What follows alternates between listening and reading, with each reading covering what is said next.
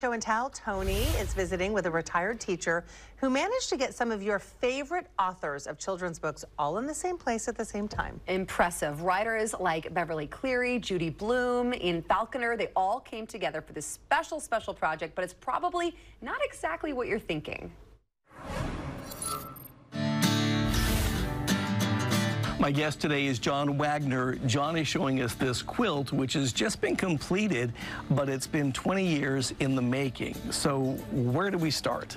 Well, I was teaching at a little country school called Rick Rail School, little rural school, back in 2002. I came up with this quilt idea that had been kind of buzzing around in my head for several years and said, we need to do this. And the bits of fabric are all from known authors. So you sent out solicitations. We did.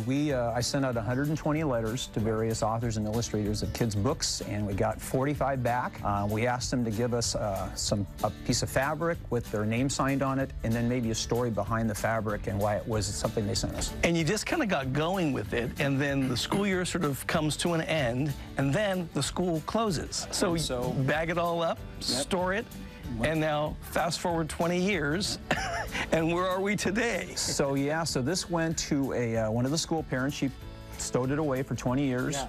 And my wife and I are leaving to another state, moving, and said, well, if you don't get this thing done, it's never going to get done. Now or never. So we called her up. She still had it. She brought it over, and we found a friend of ours, a retired school teacher from Salem, who's a quilter, and she said, I'd be glad to put it together for you, and she did a marvelous job. Her name, Jean Lorenz. Yeah, Jean Lorenz, yeah, and so fabulous. She did an amazing job with it. So when you look at this quilt now, each bit of fabric, or the main ones, are from different authors. Right. Tell me something about who these authors are and some of the books you might recognize. Okay, well, Eric Carle, right. The Very Hungry Caterpillar. You've got Judy Blume, who does fudge books. Beverly Cleary, our own Oregon author, the Winona one, she had contributed to this as well. And with each bit of fabric, they signed them, and then they told you a little bit about the piece of fabric they chose. So, for example, like Richard Peck, who won the Newbery Award for his book A Year Down Yonder, he sent us the tie that he wore to the Newbery Award ceremony.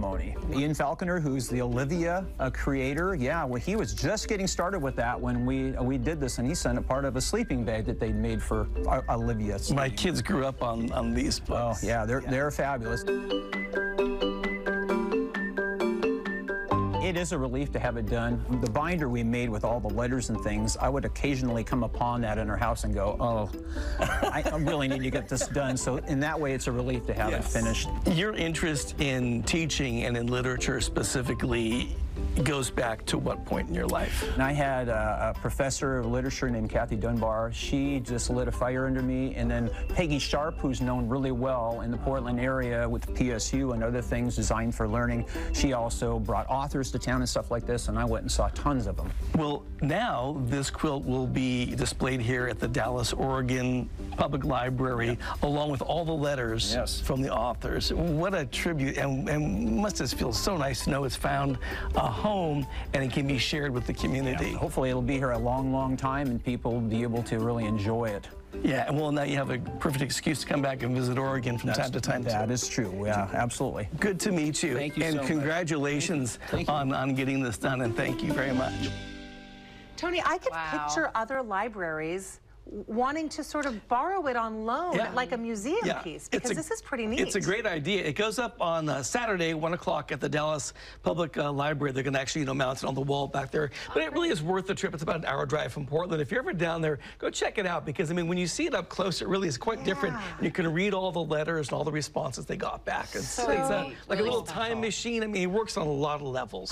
So, And authors that were meaningful to us, for whether we were kids like Judy Blume or your kids' books. And if you liked their books, then you see that they liked this project, which gives a whole other dimension to like what kind of person they really are. And they put thought into whatever it was they signed. The tie, or I love that. Yeah. What a great story. Very cool. Thanks, Tony. Yeah.